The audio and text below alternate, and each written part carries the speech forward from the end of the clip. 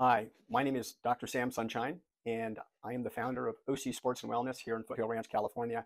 And today's talk is just going to be brief on seasonal immunizations. We're now into October of 2024, and a lot of my patients will be asking about what vaccines they should be getting for this upcoming winter.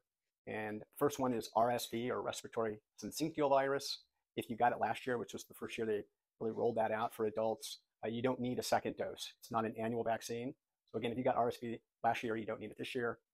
If you didn't get it last year, you're over 75, something you would consider. And again, you can get that at the most local pharmacies will assist you with vaccines. The second one is influenza.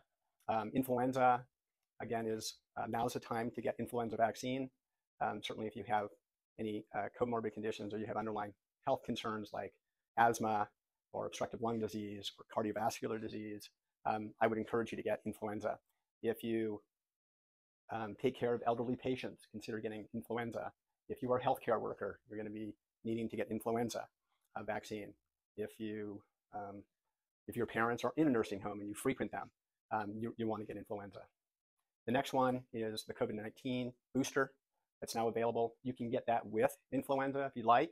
Healthcare workers are not mandated to get get COVID-19 at this time.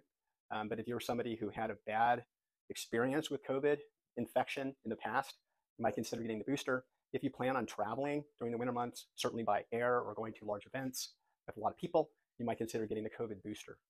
And then if you're over 65 and you haven't yet been vaccinated against pneumonia, there is the Prevnar 20. Again, if you're over 65 and you've already been vaccinated, previously that was the Pneumovax 23 and the Prevnar 13.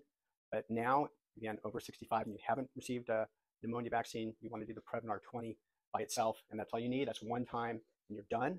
And then lastly, just to mention shingles, if you're over 50, insurance will cover the shingles vaccine. It's called Shingrix. If you've had shingles infection in the past, you still want to get the vaccine, and it's a 2-shot series.